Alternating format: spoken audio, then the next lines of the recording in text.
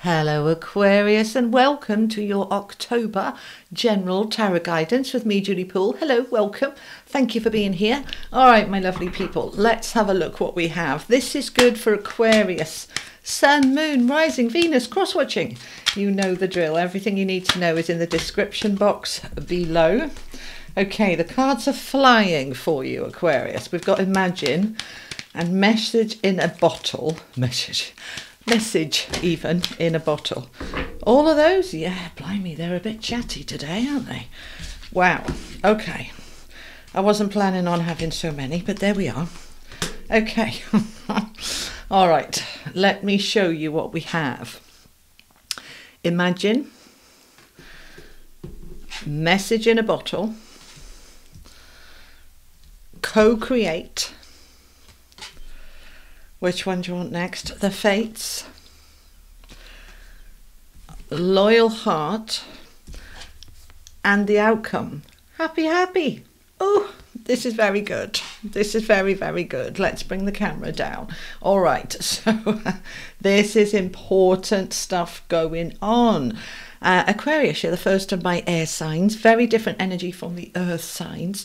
So imagine what we can imagine, what we can think about, we can bring about. So what are you imagining for yourself, for your life, whether it's a new job, a new home, better money, better health, better happiness, better fulfillment, whatever it is that you are aligning with, you are imagining into being. Now, Spirit is all around you. You've got Message in a Bottle. So as you align with, I am imagining my greatest future, then bring the future into the now, okay? And then imagining what it would feel like to be in that right now. This is all manifestation. I talk about this a lot in my book, From Hoping to Having. Link is below if you're interested. How to manifest and create and co-create. You've got the co-create card there as well. So the Message in a Bottle, look for the messages, the signs, the synchronicities, Spirit around you, dreams, information coming through. You're suddenly drawn to a particular video or book, or a conversation with somebody sparks up, and you get some aha moments because you are in this co-creating energy with Spirit, with the universe, okay? I love the co-creating card. You've got the cheetah here. Let me show you the card. The cheetah represents going all the way. The owl represents wisdom. And the egg at the bottom there represents new birth, breaking open, okay? So you are co-creating what you are imagining into being. Now, the Fates is really interesting because this is destined, fated, meant to be, and it's showing up now, which means that the time is now in October. And Aquarius, you are in this energy where you can create now what it is that you are imagining and bring it into being. Now, the Loyal Heart is important. It's key, okay? It's a 35, which is an 8. That's a 17, which is an 8. We've got 40. 4 is foundations. 8 is abundance. You've got Message in a Bottle, 6, that's soul energy, okay? And the Imagine card, we don't have a number on the Imagine. Oh, 20. I couldn't see it there for a minute. 2s, partnerships, working with you and your inner you and the universe. You're in co-creation, in partnership. And what number is happy? 26, another 8. Okay, 8. So manifesting abundance, happiness, just beautiful. So let's get some tarot. We're going to use the Tarot Dreams to start off with. Let's get some more information for my Aquarius, please. I have been finding that these readings are a little bit longer than my usual ones. Okay, so we're just going to go with it. Okay, interesting. All right, so we've got Justice, Hanging Man, 2 major arcana cards, Queen of Wands, in your power, and the 8 of Cups. There you are, you're off. You are off towards this which is destined for you. I'm going to add another tarot deck. This is a new deck. It's called the Moon and Stars Tarot by Jane Wallace. All right, my daughter bought me this for my birthday. And welcome to my new home, my new office, my new space. Very different energy. It's very lovely. Loving it. Okay. So, 3 of Pentacles, that's teamwork. Knight of Wands, we're taking action. The Empress, there's your co-creating. Wow, okay. 10 of Pentacles. Aquarius, it just gets better and better. Final message.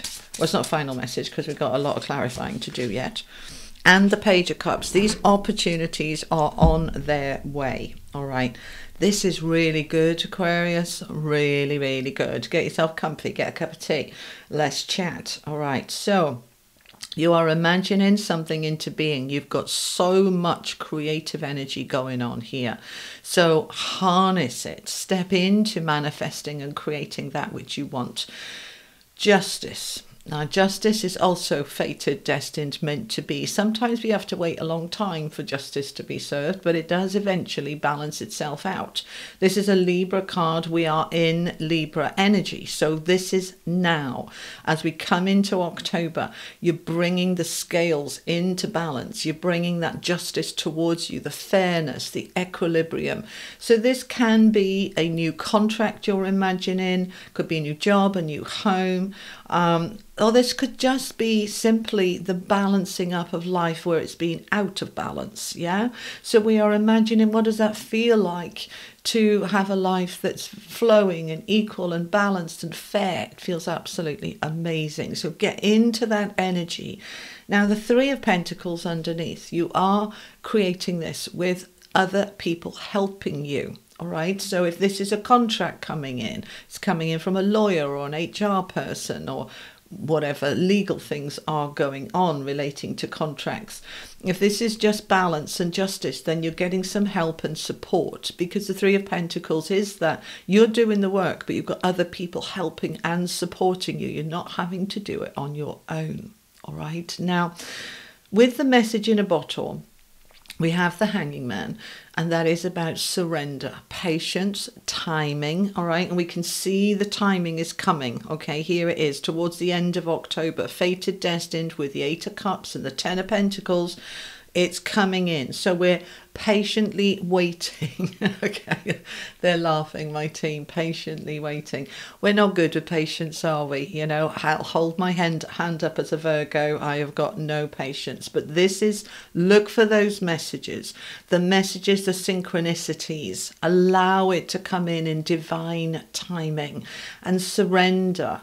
Let go and let the messages come in, okay? Let go and let God is the Hanging Man's energy, all right? And it's also about looking at things from a different perspective. Look at things upside down and inside out. You see it differently, okay? So as you do that, then we are taking some action. So we're waiting patiently until we feel we have the signs, the synchronicity. So it may be you're waiting on a contract. Don't keep ringing them, calling them, texting them, nagging them, emailing them. Let go, wait until you get the message, and the message will come through, and then it's like, right, go, go, go. Okay, now we can shift forward. The Knight of Wands is an action card, action on your passion. And we've got the Queen of Wands there. The Knight supports his Queen. We are shifting towards this energy that is assertive, dynamic, determined, positive, focused. Focus, focus, focus. That's come through very strongly for quite a few of the signs. Get focused and stay in the focus. Don't get distracted. Ooh, shiny, shiny distraction.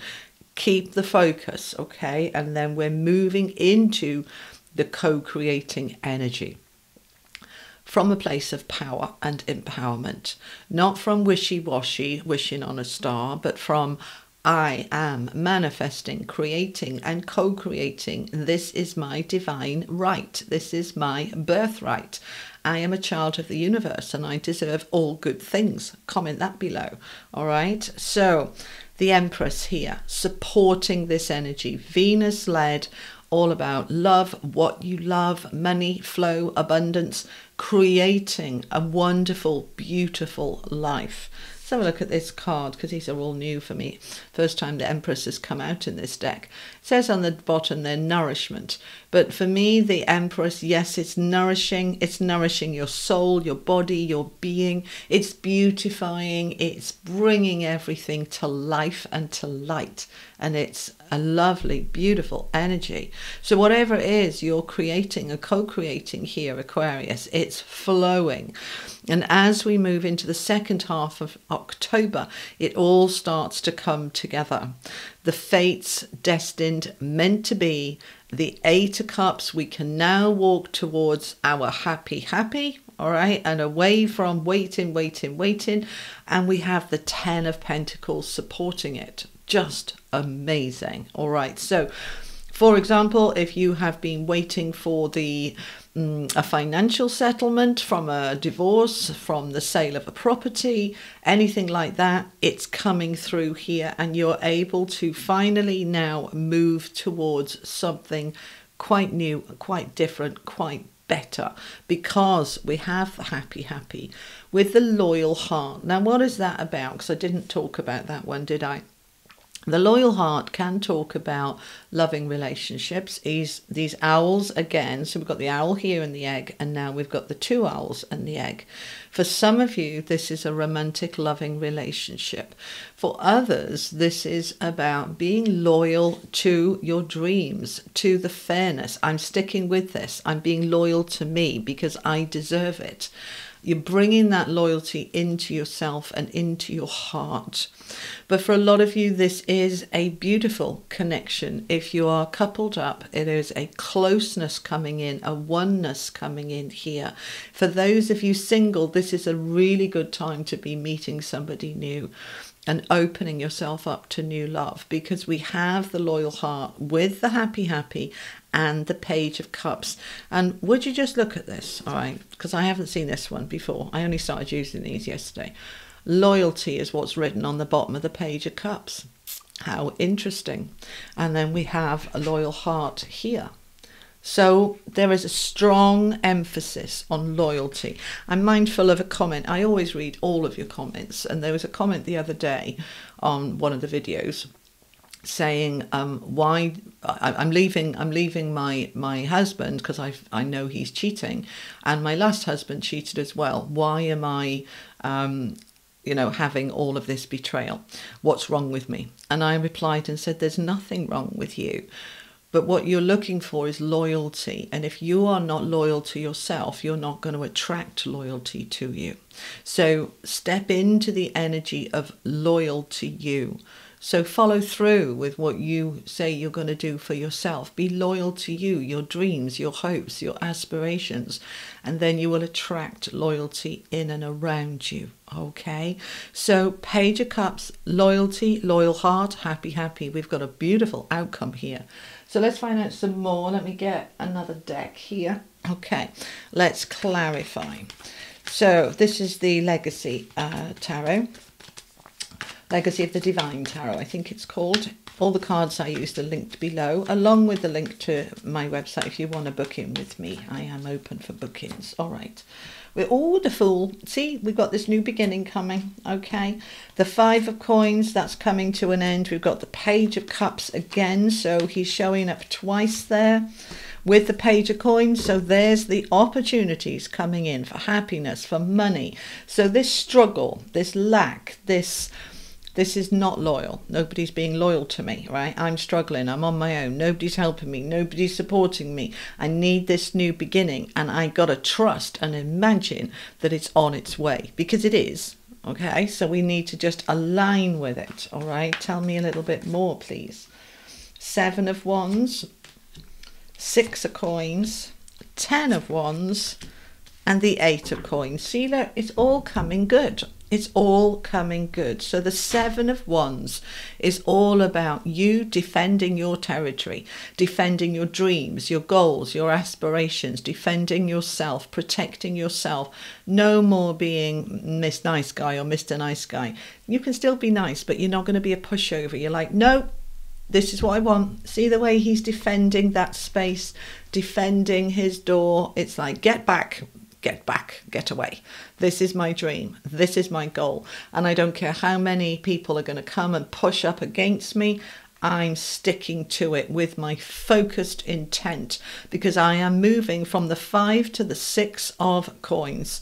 I'm going from struggle to abundance. The Six of Coins is a balance. You always see the scales in the Six of Coins.